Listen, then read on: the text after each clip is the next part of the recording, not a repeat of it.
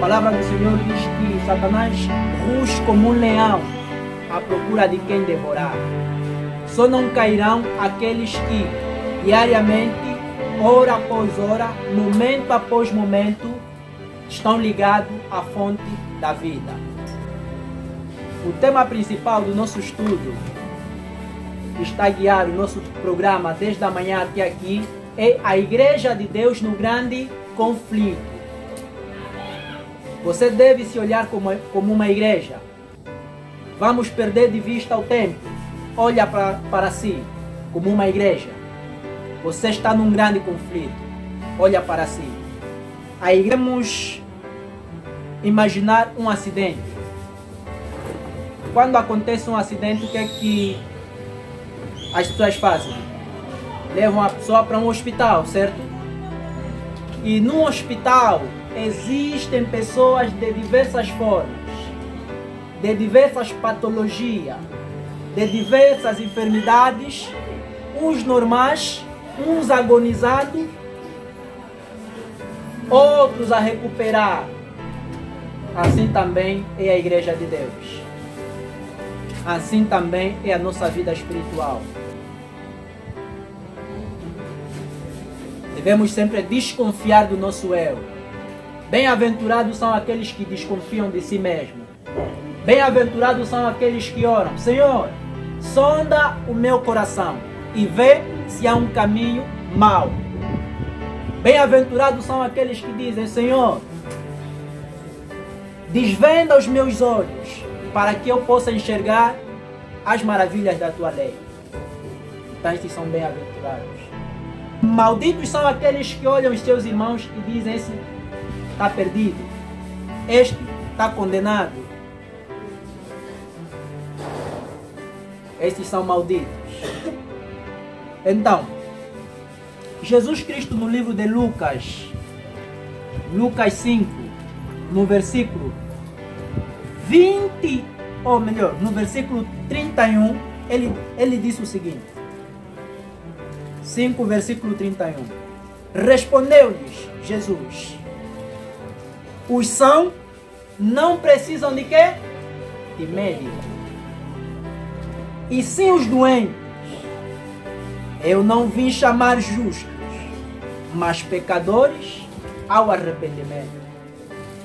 Os irmãos que se sentem bem, esses não necessitam ir em nenhum ministério, nem igreja, fica na tua casa.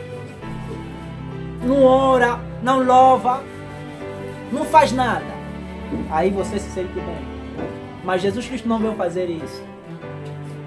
Jesus Cristo conhece o estado do mundo. Ele dizia: eu não vim chamar quem? Os sãos. Temos a igreja. Precisamos entender 3 elementos. Existem vários elementos, mas eu mencionei aqui 3. Primeiro, a origem da igreja. Qual é a origem da igreja? Qual é a natureza da igreja? Qual é a missão da igreja? Esta igreja que está no grande conflito. Qual é a sua missão? Qual é o seu propósito? Por que nós estamos aqui? Por que nós fomos criados? Desde os tempos da era patriarcal, a igreja de Deus já existia. Na era patriarcal. A era patriarcal é a era onde o pai de família representava o sacerdote do lar. As famílias reuniam-se nos lares. Os lares eram as igrejas, o centro de reunião.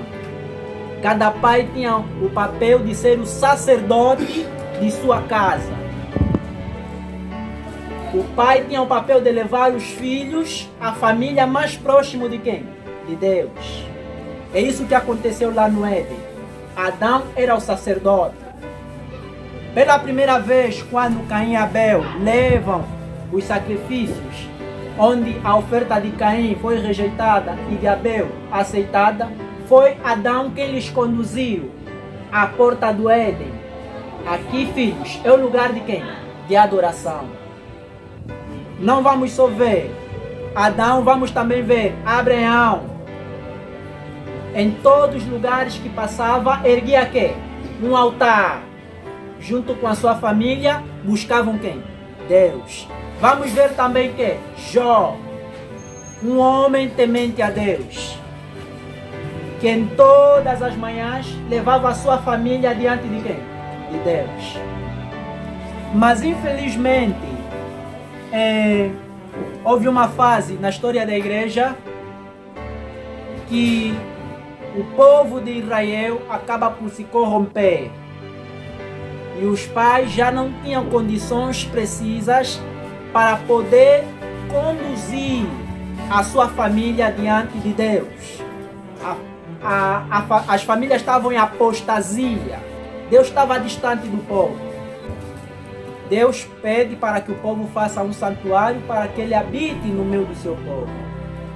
Nós vamos ver que a era patriarcal, uma vez que os pais já não estavam em condições de ministrar as famílias diante de Deus, então Deus pede ao seu povo para que erga um santuário. E neste santuário haveria um ministro, um sacerdote, que poderia conduzir os rituais em favor do povo. Assim surge a era sacerdotal. Deus fez um pacto com o povo de Israel. Êxodo 19, no versículo 5. Começando pelo 4, diz o seguinte. Vamos começar mesmo pelo 5. Agora, pois, se atentamente ouvirdes a minha voz e guardares o meu pacto, então sereis minha possessão peculiar dentre todos os povos, porque minha é a terra, e vós sereis para mim reino sacerdotal, nação santa. São estas palavras que falarão aos filhos de Israel. Então, o nosso Deus fez um pacto com o povo de Israel, que ela seria a sua nação, o seu povo peculiar, diferente de todas as nações.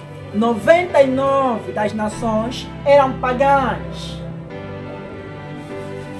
99 eram pagãs. Somente o povo de Israel era a nação eleita de Deus para conduzir o baluarte da verdade, para que por intermédio desta nação o mundo todo fosse impactado e conhecesse o Deus, Criador dos céus e a terra, e fosse adorado pelo mundo. Tínhamos Arão como sacerdote, tínhamos Moisés como quem? O profeta. Vamos olhar duas linhas, Arão e quem? E Moisés.